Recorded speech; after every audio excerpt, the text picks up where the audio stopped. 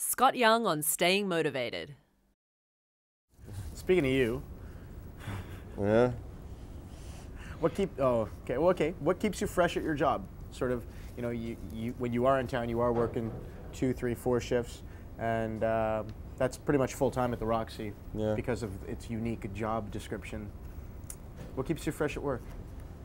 I think what keeps me fresh is, well, one thing is that I still like it. I still enjoy coming in and getting the attention and giving the attention. It's a lot of love. When we joke about, you know, we gotta spread the love. You gotta take care of the people, all right? And that's Chris Simone was in one of some of our other videos, and he always, you gotta take care of the people. He would call me at home the night before we have a shift. He'd get me up. He'd go, Scotty, I just got the feeling tonight we gotta take care of the people.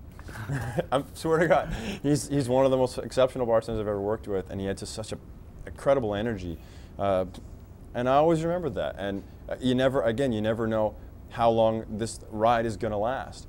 I remember quite a few years ago, just before we filmed the videos actually, I had problems with my hands. I had tendinitis. I burnt them out. It's repetitive motion syndrome, so just too much bartending.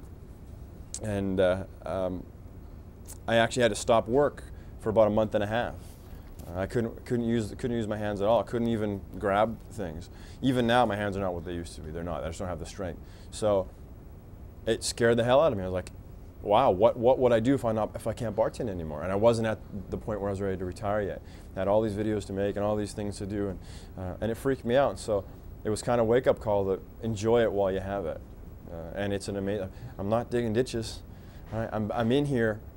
And people want to be my friend. People want to come and see me and see you and come hang out with us. And wow, if you can't enjoy that, like, God, like, what are you thinking? It's, I mean, you might as well be dead. Right? So what keeps me fresh is, I feel really lucky.